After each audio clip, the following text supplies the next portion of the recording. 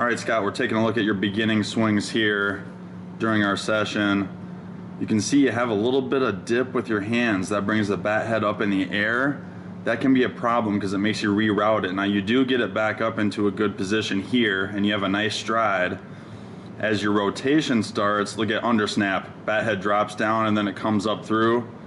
You're just kind of, it's not a really, and then look how your finish is way up in the air with your left hand. It's not a really bad, obvious, loopy, draggy swing, but it produces the same results. A lot of pop-ups and also top spin ground balls.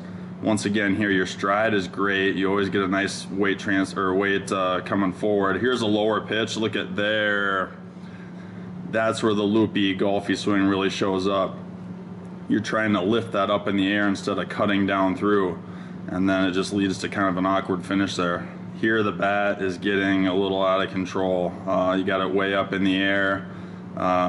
It's a pitch out in front of you here. You're taking a big leg kick and stride. Just a lot of motion there. Look at how you have to reroute the bat to get it on plane. And then what happens to it? It just drops down and then you loop up through.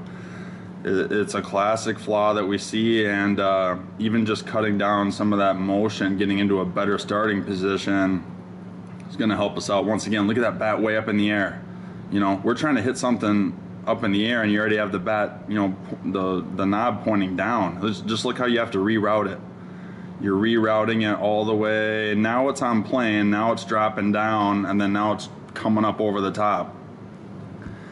You do a nice job recovering. I mean, you swing, here's a slower shot of it right here.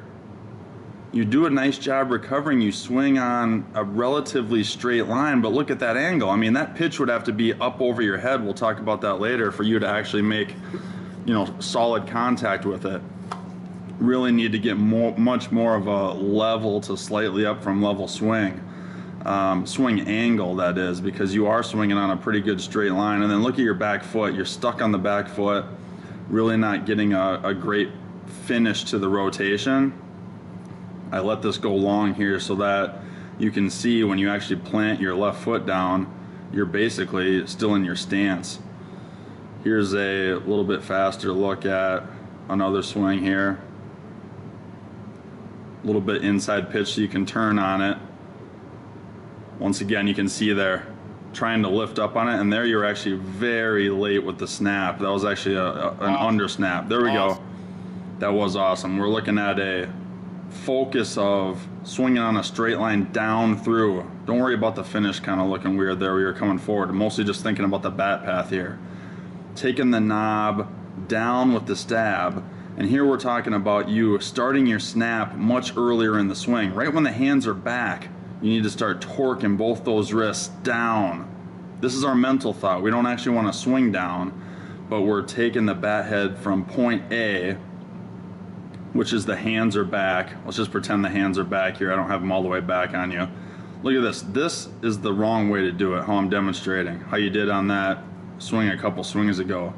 Under snap.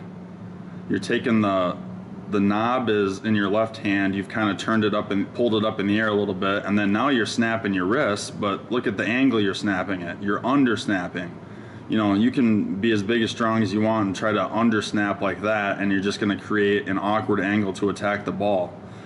And that's what you're doing on not every pitch, but you know, it's either your angle or your snap. That's the issue. You know, you're either lifting up too much or you're missing the snap and under snapping it. Now bring the hands back into the starting position, and what's over snap?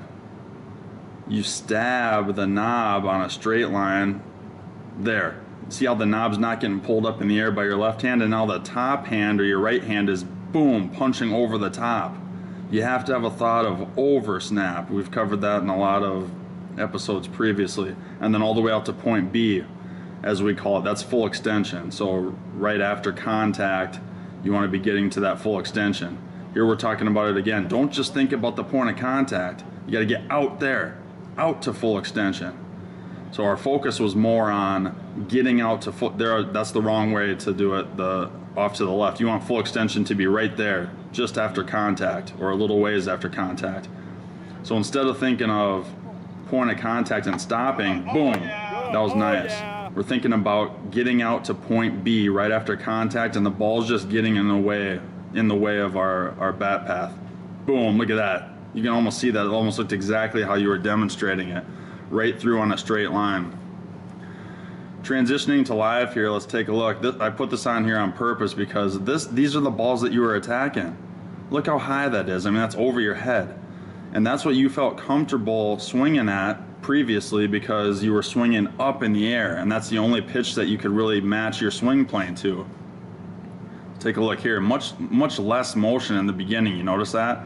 Boom, there you go. This was a pop-up, but look how you're attacking it. You attacked it a little bit too much down and a little bit too aggressive, but that's good. You know, we're getting past the threshold of too much down, you know, as opposed to too much up. Now we can dial it back a little bit. Look at your bat, your hands and your bat, just so much less motion there. Now you're in such a great connected position. Look at the hands coming through. Nice. Point of contact out to full extension. The only thing I don't like is watch your left hand here. You finish up with the bat right there. That's just kind of an old habit. It's gonna, over time, that's gonna make you lift up more. You know, you want that left hand and the bat head to continue to rotate and actually finish down. That's where most of the pros and all the good hitters that you see on our videos always swing down, always finish down with the left hand and around. Here we go, ball out in front of you. Oh yeah, you put it all together there. Once again, I don't like that left hand bringing the bat up, but you had a great cut swing on that. You can see our mental focus of swinging down through it is getting you to where your bat path is still slightly up from level, but it takes a mental thought of swinging down to get you there. Great connected position there. Rotation coming through. There's the stab, there's the snap. Oh yeah, there's point B all the way out to full extension. And then you continue around. Now if that bat head would just continue to come down a little bit, you're better there. You see that? You were about level. Here's another look at a shorter pitch. Look at that. You're not trying to lift that short pitch up in the air. You're attacking it down. Oh, and here's the bomb you hit. Legitimate 375 feet uphill into the wind. It rolled past our secondary fence, which is over 400 feet. So I mean, it landed legitimately in that 375 range. Look at how, and this is a little bit higher pitch, which you don't have to be scared of attacking as long as you attack it on the right path. You know, anything higher than this, I wouldn't go for it. And this could be even a couple inches lower, and you'd really find your zone. This is kind of the top of your zone, but you really took the stab, and then the snap right through. Just awesome. It was a great clip to end on here. Thanks again, Scott, for making the trip from Minneapolis. Always great working with you, and good luck this season.